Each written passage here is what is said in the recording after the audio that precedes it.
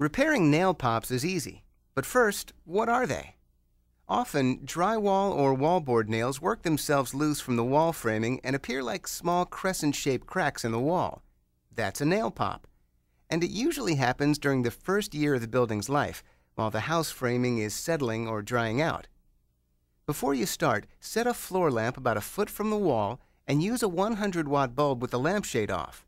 The strong side lighting makes defects pop out like stars on a dark night. First, screw in new drywall screws a few inches above and below the popped fastener. The screw head should dimple, but not penetrate the paper facing.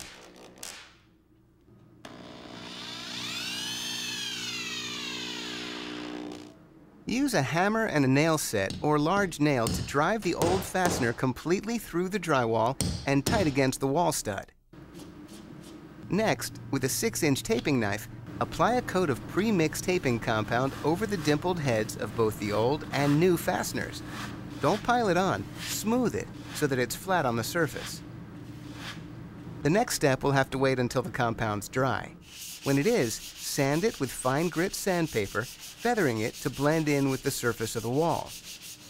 Finally, apply a light second coat of compound just like before, and then sand it smooth to match the surface of the wall. When you're done, the wall looks like new.